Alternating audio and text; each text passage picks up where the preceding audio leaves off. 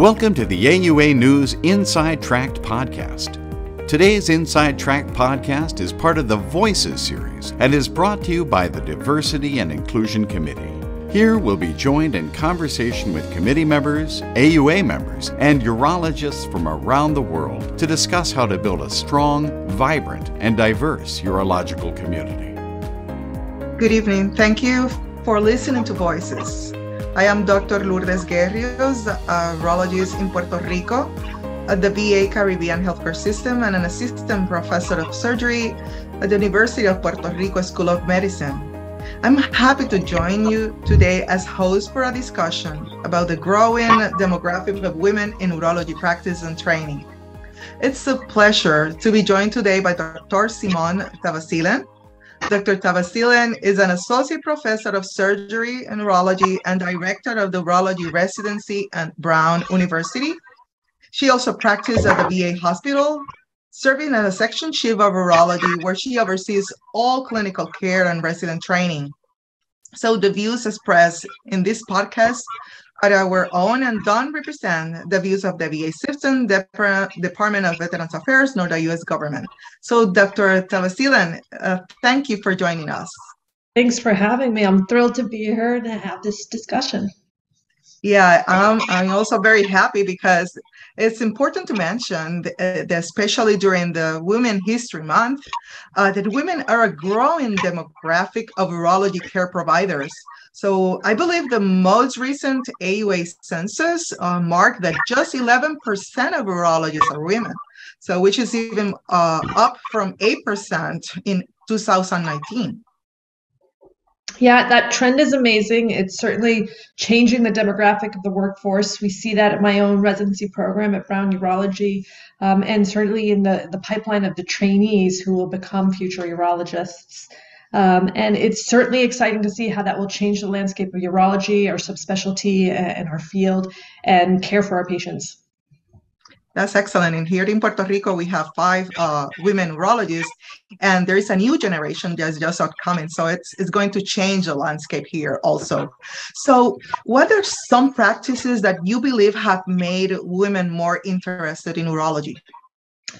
I think this fundamentally comes down to the fact that urology is a great field. We are a mix of medicine and surgery, and these are some of the reasons why anyone would choose to practice urology. We get to be very specialized in the disease states that we take care of, and clearly we take care of a lot of patients across lifespan and certain different populations. Specifically for women, I think as we see an increasing number of trainees enter the pipeline, there's more opportunity for women medical students to potentially see a mentor or sponsor among them to say, hey, why don't I rotate on urology? I think that critical opportunity of exposure during medical school is really important for someone to consider this as a field. And so much more so if they happen to find someone who maybe is like them, so that they could see themselves in that role, in that field, maybe seeing the patients and caring for the disease states that we care for. And so I think that opportunity to find some amount of concordance is also critical. So as a decision we make impacts our future, what should women interested in training and practicing urology consider when selecting a program? Do you think is there an important aspect to consider? Yeah, those 5 years of residency training are a truly intense and critical period of professional development. And I think the reality is that any program is going to provide you great and outstanding urologic residency training to become that independent physician that you're looking to be. But each of the programs has a different culture and a different set of people that kind of make up the fabric of the program. And so I think what I tell most students as they're applying, regardless of their gender, is to find a place where you think you might fit in, where you might find your people, and then figure out how they go about the business of training urologists. What do those rotations look like? Where do they train? What are the different populations of patients you might come into contact with? Who are the subspecialists? Who are the generalists? What does that case volume look like? And then to take it one step further, I think, potentially finding those folks, if you're a woman in urology, other women trainees who have been through this process or women faculty can also be really useful for you to be able to develop allies within the workplace. This is true across gender as well. And so I think apart from that sense of whether or not you fit in and are these your people, also finding outside potentially the division of urology, but through the other spheres that, of interaction you might have, the Department of General Surgery, your residency cohort at large, who are the folks that you can lean on during the super intense times, because as we all know, the training is the nights and the days are long, but eventually the years are short, and you get to where you're wanting to get to be that independent urologic surgeon. Yes, I mean, usually also if there is lack of female role models, may discourage for a specialty. But what you said is important. Where do you fit?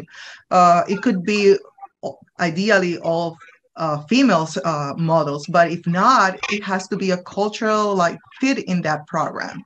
Yeah, my closest mentors have been men in urology, and they have been, the folks who connect me to the leadership opportunities that I've had to grow within my career in urology. And so while I can speak for my personal experience, it was really critical to have women in my program. I think it influenced the degree of collaboration across teammates, very positively. I think also there's a number of women who are faced with potentially being the first, only, and different women in their program. And if that's the case, then they might not have that built-in support, but they need to then find it through other allies. Definitely. And probably in other specialties to feel joined to them. So what is the impact on urology of an increasing number of women in the workplace? As you know, the recent CU task force, we found that most common fellowship training was female pelvic reconstructive surgery, contrary to the AUA census, which was oncology. So what did you think is the impact of that demographic change? Yeah, it's clear that the demographic that women represent within the workforce of urology are younger, more likely less than 45, and then also slightly more likely to practice in academics or pursue fellowship and additional specialty training.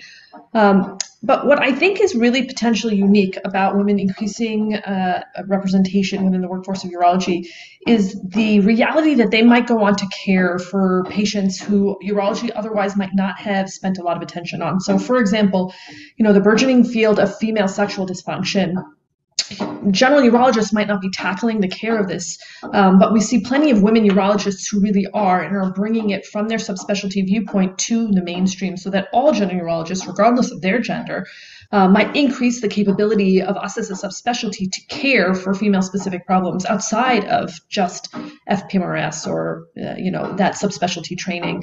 I think also women have the opportunity to bring their potential expertise to the care of surgical disease. And so there's some data out there showing that women have great outcomes in the postoperative setting, that the time they spent with patients is longer, that they have more opportunity to have shared decision making, that they're able to influence outcomes like mortality and readmissions. And so I think the diversification of our workforce is only going to potentially increase or improve outcomes for our patients. I think also a more diverse workforce will more accurately reflect our patient population, and some degree of concordance, be it gender or race or any other social identity between patients and physicians, can engender trust, which can ultimately improve patient outcomes as well. And so I think the potential to unleash some of this talent within that growing demographic has really potential positivity for the impact of patient care. Definitely. And even non-fellowship trained female general urologists care for a higher proportion of female patients. So that's also important to know. And you mentioned about diversity. As we know, diversity includes many aspects of identity, that it's not limited to race, ethnicity, gender, sexual orientation, physical abilities, among others. So how is the Diversity and Inclusion Committee positioned to help modernize the AUA in terms of women's representation in urological leadership? What changes are taking place? Yeah, I think the AUA was to be commended for wanting to take on this whole topic and think about how they can shift and change some of their policy and procedure to modernize. And that started with the Diversity and Inclusion Task Force, which has provided a number of recommendations that have really been enacted on by the AUA to create a standing diversity and inclusion committee that's chaired by Dr. Bressler. And having a new position of a chief diversity officer or CDO, I think certainly signals as an organization and a professional medical society that the AUA wants to make improvements and progress in this area. I think it's telling that the AUA, like many other professional societies, has never had a president who's a woman. And this is for a variety of reasons, not the least of which is the complicated succession system through the AUA sections. And so, we can think of both grassroots efforts from below and leadership changes or policy and practice and norm changes from above as a bidirectional pathway towards increasing diverse representation and leadership. And I think we can reasonably say that urologic leadership is not diverse, and that this isn't likely to change in passive fashion, and that change is hard, but also necessary. And so I see the potential opportunities for the DEI committee to have multiple areas of leverage and focus, be it education matters, be it coordination of DEI efforts across the sections and our subspecialty work groups, and these different focus areas as opportunities to advance that mission. I think the AUA certainly takes that very seriously, and I'm appreciative of that. But there's also multiple other groups and individuals at local institutions and in community practice who are working on these same issues of how do we address health equity. And groups like affinity societies like the Society of Women in Urology or R. Frank Jones or the Hispanic Urologic Society, all are working in different areas and methods to ensure that the talent that does exist within the pipeline is being advanced towards leadership opportunities. Yeah, definitely there is an intentional creation of this diverse leadership, and it's obviously needed to execute the mission of the AUA. So what are the key barriers that the AUA should prioritize to help advance women in urology practice? And some of these barriers come down to the gender bias or sexism that exists within our workplaces and our culture, within our institutions and our organizations. And so, women fulfilling the role of being a surgeon might be new for patients or sometimes for institutions. And women simultaneously fulfilling that role with the additional caretaking duties that they often are also responsible for within their home life is a challenge. I think the pigeonholing of women into practice arenas where they might be caring for more patients that are women than they are trained to do so or desire to do so also affects the level of success women are achieving within their careers. And so I think those barriers are significant. When we speak specifically of the AUA, I think that the ascension into leadership roles is primarily dictated through the section, and that overly complex system has led to very slow diversification of leadership. And so, we need both those grassroots efforts for each of the individual sections to recognize and see the opportunity that exists to modernize their own wards, which then feed into the AUA. And I think that can take, that can look like a lot of different things. That can look like the individual sections actively establishing their own diversity and inclusion committees, their own action plans and goals around these areas that are in synergy with the AUA.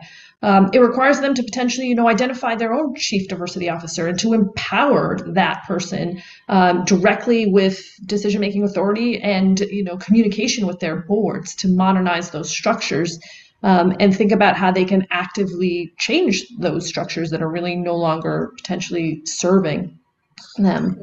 So I think it's both individual, institutional, and organizational, the avenues through which we can advance diverse representation. And I think also that, especially for underrepresented minorities with background, there is a need to field to be included, like increasing opportunities for students from minority institutions, not related to gender, but it's definitely it's needed a structural change. I think the point you make about it's not just diversity, but inclusion as well is so critical. And inclusion is an active game. I think we can think of diversity in this zero-sum game, or instead you can think of increasing the pie or adding more seats at the table. And I think that latter approach really makes a lot of sense. Definitely. So your AUA News article mentions the importance of intersectional identities on the DIE committee. So how do you feel you embody identities outside of being a woman in urology? How has it impacted your training and your practice, Simone? Yeah, I think the issue of intersectionality first, I guess I would tackle that one and say that, we have so many identities, and along human social identity, might be gender, race, religion, veteran status, age. You mentioned ability and disability, and I think all of these things can influence how we identify. And how the world sees us and how we are perceived when we are functioning in our professional lives with patients or with staff and colleagues, and our personal lives. And those experiences influence how we see the world and how the world sees us. For me personally, when I went through training, I felt super supported as a woman in urology, both by my colleagues and my faculty. I would not infrequently come across patients who might not have expected me to be fulfilling the role of a urologist. But I was able to kind of move through that and certainly have those tips and techniques that I use on a daily basis to maneuver those situations. But in practice, I found that it was much more noticeable that, particularly as a woman in surgical leadership, that my way of leading or my approach to communication might be perceived very differently than my colleagues. And particularly if you've been socialized within the world of surgery to be direct, agentic, authoritative, take charge in the operating room, that wasn't necessarily going to, win me favor or curry, favoritism. And so I've learned to, maneuver that, constrain my use of authority, and build relationships, because I think that's how, I'm going to be effective. But I also recognize that as an additional task burden, that is part of the identity that I have that I have to manage. I coach a lot of women residents and faculty who kind of are handling those same types of issues and how to navigate and negotiate it to be successful, to get the job done that you're well trained to do, but that you might have to kind of navigate in a different way than other colleagues. And so I'm also really grateful to have a ton of support, both personally and professionally, for all the caretaking that happens around my family life also. That's great, and that's very, very important. So that definitely have been had an impact in mentorship in your career. So how to find a mentor? How are you feeding back in the pipeline? Yeah, I think that's probably one of the most important jobs, and kind of what helps grow your legacy in a career is the generation that comes after you. And so, my role as a program director, I think that's really what motivates me to continue to do it, is that we have a responsibility and an honor to train the next generation of urologists. Also through my professional society work, be it through the Society of Women in Urology or the Society of Academic Urology, I've had the opportunity to really think about, well, how can professional societies tackle some of the big challenges we have? We have a major workforce shortage for urologists compared to the patient population that we need to treat. We have major issues with health equity and outcomes for patients that are part of vulnerable populations. And so there's no lack of potential, challenges and problems. I find meaning in the fact that it can be a source of pride to potentially train someone to be able to have the skill set to be a urologic surgeon. And I think when you have those skills, you then have the potential to impact the care of numerous patients. And so that's what I focus on. I'm also super appreciative of the mentors and sponsors that I've had personally, because, that's how I've arrived where I've arrived. I look at our professional organizations like SWU as an opportunity to involve women urologists early in their careers while they're still in training so that they can have colleagues and compatriots in this process. Because there's highs and lows with the career in medicine. I think right now doctoring in 2023 is a bit of chaos. They're between the struggles we're facing as a profession, workforce shortages with nursing staff. These are not easy problems, and the ups and downs associated with burnout also are cycles that I think we all have to manage. And so I think organizations like SWU can bring together people to work through the same challenges that they're facing. And then within the Society of Academic Urology, I think there's also an opportunity there to really be on the forefront of how do we educate residents and how do we diversify that workforce so that it looks a lot like our patient population.